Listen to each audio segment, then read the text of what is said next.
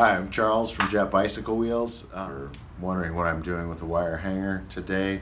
It's because I want to demonstrate for you a simple little analogy about spoke fatigue. So as wheel builders, we get really focused on spoke tension, even spoke tension and high spoke tension. That's why we employ all the tensiometers that we do in the process. Make sure we get that spoke tension high and even. The reason we do that is because we're trying to reduce the movement of the spokes. By reducing the movement, we're extending the fatigue life of the spokes. As you know, every time a wheel goes through its cycle, the spokes are going from a state of high tension to slightly relaxed as they go through that cycle. And in that process, with each cycle, they're moving. So by keeping the tension high and even, we're limiting the amount of movement the spoke experiences. And the reason that is important, I can demonstrate with this wire hanger. So I'm gonna break this wire hanger, and you may have done this yourself, and it's not that hard to do. As long as I move the wire in big sweeps, right, I'm gonna be able to work harden this wire, right? Nice big sweeps.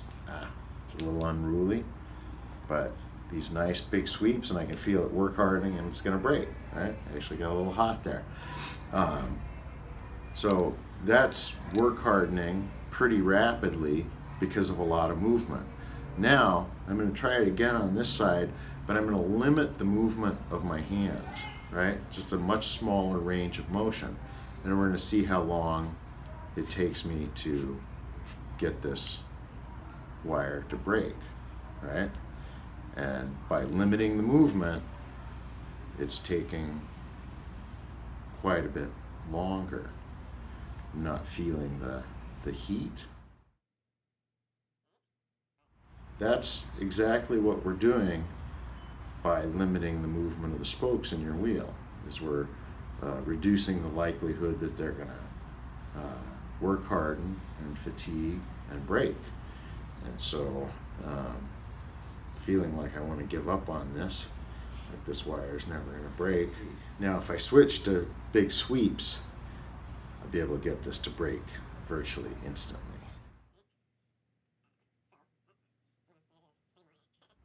It's getting hot, and there we go. All right, and it's broken. So that's a reasonable demonstration of the value of limiting movement. So I want to mention also that there's another way that we limit the movement of spokes. So first and foremost, by high even spoke tension, but in addition, we're big proponents here of tying and soldering. So on a typical road wheel, I'll tie and solder the non-drive side of the rear wheel. That's because those are the spokes that are the loosest in the wheel system, right? The lowest tension in the wheel system. Drive side spokes are the highest tension. Non-drive side spokes are the lowest tension because of the wheel geometry. So I always like to tie and solder those non-drive side spokes, really help limit their movement, extend their fatigue life, eliminate the possibility that they're making noise. Also on disc wheels, my preference is to tie and solder the full wheel set, all 4 quadrants of it, because those spokes are experiencing, on the rear wheel, they're experiencing torsion in both directions. On the front wheel, it's experiencing a torsional load that front wheels otherwise wouldn't experience. And so, again, by tying and soldering the spokes, we can reduce that movement, extend the fatigue life of the spokes, give you a more reliable set of wheels. If you like videos like this about wheel building and spokes and rims and hubs and whatnot, please take a minute and subscribe to our YouTube channel. You can just click on the logo up above, and we'll keep feeding you more videos about wheel building. Thanks.